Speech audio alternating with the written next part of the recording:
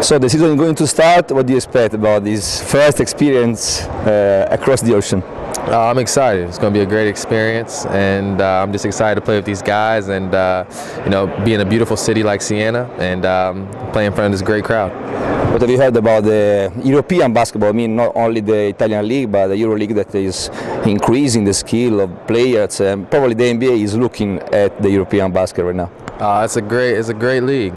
Great players have came through here. I've heard all good things about it. I'm just excited to get started, and it's going to be great competition, and get ready for the NBA.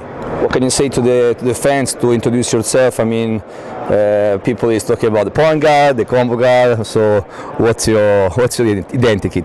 I play both point guard and shooting guard, so I'm a 1-2. Now I can't wait to play in front of the fans and get ready to meet people in Siena, and I'm definitely going to be a great show. Ciao. Ciao.